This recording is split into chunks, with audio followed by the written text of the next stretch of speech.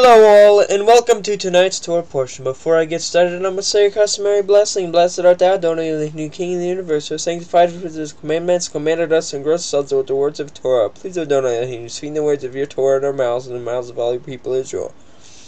May we and our offspring, the offspring of your people, the house of Israel, may we all together know your name and study your Torah for the sake of fulfilling your desire. Excuse me.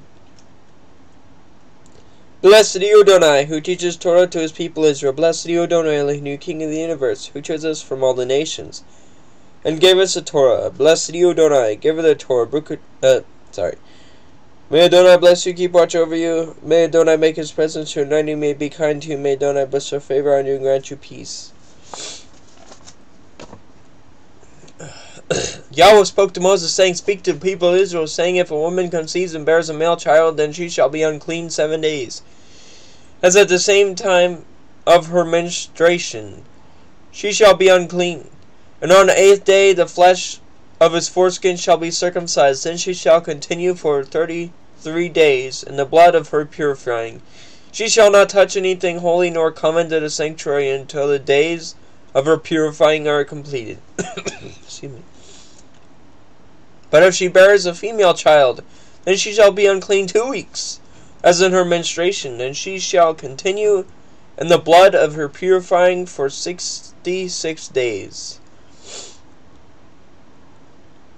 And when the days of her purifying are completed, whether for a son or for a daughter, she shall bring to the priest at the entrance of the tent of meeting a lamb, a year old, for a burnt offering, and a pigeon or a turtle dove for a sin offering, and he shall offer it before Yahweh and make atonement for it. Then she shall be clean from the flow of her blood. This is the law for her who bears a child, either male or female.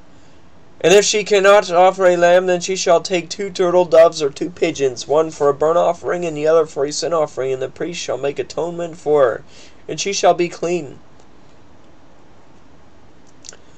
Yahweh spoke to Moses and Aaron, saying, When a person has on the skin of his body a swelling or an eruption or a spot, and it turns into a case of leprous disease on the skin of his body, then he shall be brought to Aaron the priest, or to one of his sons, the priest, and the priest shall examine the diseased area on the skin of his body.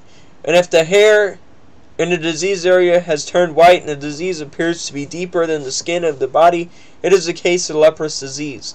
When the priest has examined him, he shall pronounce him unclean. But if the spot is white in the skin of his body, and appears no deeper than the skin, and the hair in it has not turned white, the priest shall shut up the diseased person for 7 days, and the priest shall examine him on the 7th day. And if in his eyes the disease is checked, and the disease has not spread in the skin, then the priest shall shut him up for another 7 days. And the priest shall examine him again on the 7th day, and if the disease area has faded, and the disease has not spread in the skin, then the priest shall pronounce him clean. It is only an eruption. And he shall wash his clothes, and be clean. But if the eruption spreads in the skin, after he has shown himself to the priest for his cleansing, he shall appear again before the priest, and the priest shall look. And if the eruption has spread in the skin, then the priest shall pronounce him unclean. It is a leprous disease. Excuse me. When a man is afflicted with leprous disease, he shall be brought to the priest, and the priest shall look. And if there is a white swelling in the skin that has turned the hair white, and there is raw flesh in the swelling, it is a chronic leprous disease in the skin of his body, and the priest shall pronounce him unclean. He shall not shut him up, for he is unclean. And if the leprous disease breaks out on the skin, so that the leprous disease covers all the skin of the diseased person from head to foot, so far as the priest can see, then the priest shall look. And if the leprous disease has covered all his body, he shall be pronounced him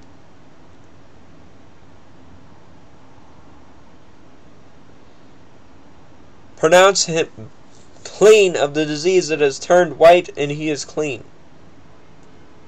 But when raw flesh appears on him, he shall be unclean, and the priest shall examine the raw flesh and pronounce him unclean. Raw flesh is unclean, for it is a leprous disease.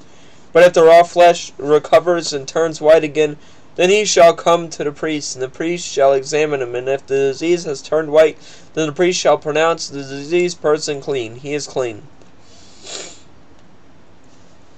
If there is in the skin of one's body a boil, and it heals, and in the place of boil there comes a white swelling or a reddish white spot, then it shall be shown to the priest. The priest shall look, and if it appears deeper than the skin, and its hair has turned white, the priest shall pronounce him unclean. It is a case of leprous disease that is broken out in the boil.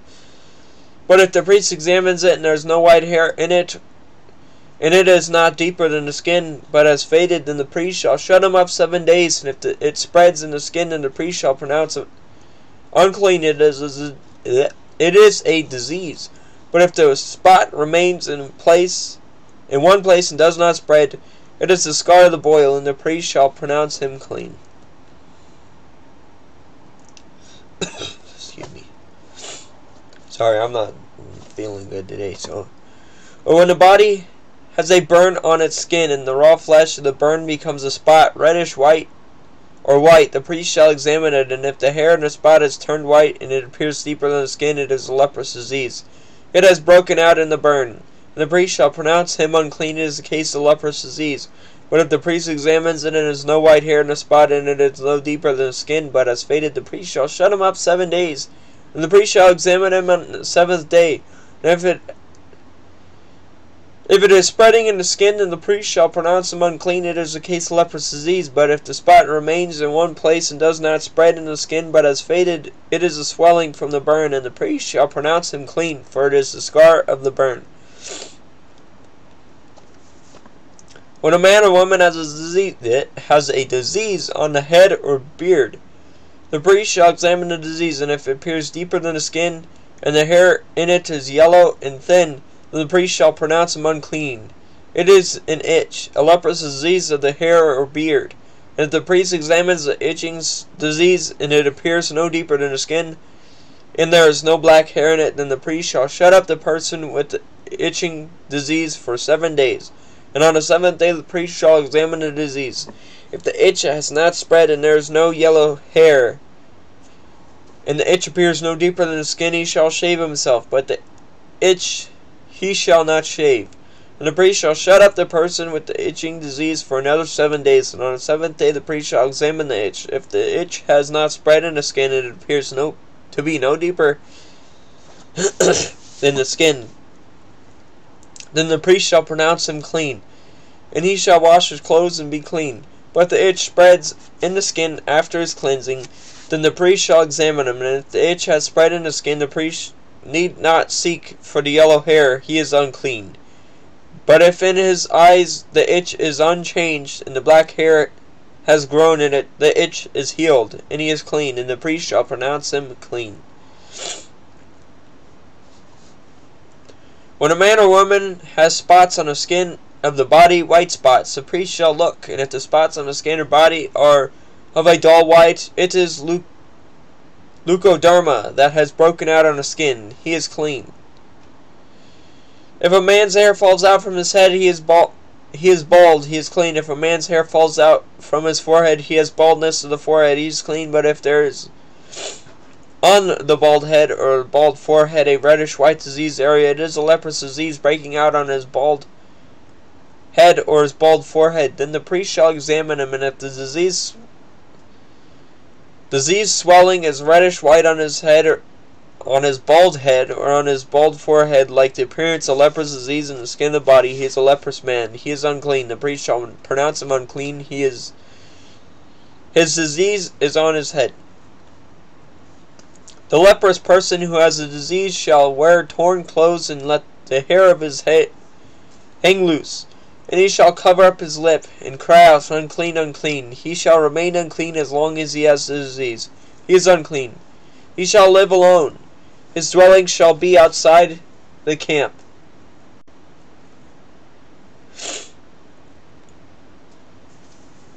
When there is a case of leprous disease in the garment, whether a woolen or linen garment, in wrap or woof of linen or wool, or in the skin of anything made of skin. If the disease is greenish or reddish in the garment, or in the skin, or in the wrap of the woof, or on any article made of skin. It is the case of leprous disease, and it shall be shown to the priest, and the priest shall examine the disease and shut up that which has the disease for 7 days.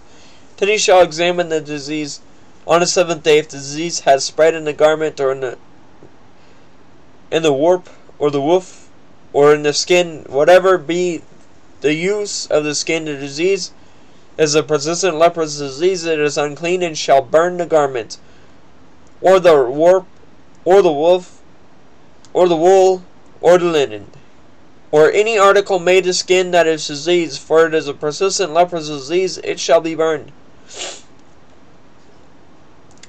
And if the priest examines, and if the disease has not spread in the garment, in the warp, or in the woof, or in any article made of skin, then the priest shall command that they wash the thing in which is the disease, and he shall shut it up for another 7 days. And the priest shall examine the diseased thing after it has been washed, and if the appearance of the diseased area has not changed, though the disease has not spread, it is unclean. You shall burn it in the fire, whether the rod is on the back or on the front. But if the priest examines, and if the diseased area has faded after it has been washed, he shall tear it out of the garment, or the skin, or the warp, or the woof. Then if it appears again in the garment, in the warp, or the woof, or any garment made of skin, or article made of skin, it is spreading. You shall burn with fire whatever has disease, but the garment, or the warp, or the woof, or any article made of skin, from which the disease departs when you have washed it, shall be washed a second time, and be clean. This is the law for the case of leprous disease in a garment of wool or linen, whether in the warp, or the woof, or in any article made of skin, to determine whether it is clean or unclean.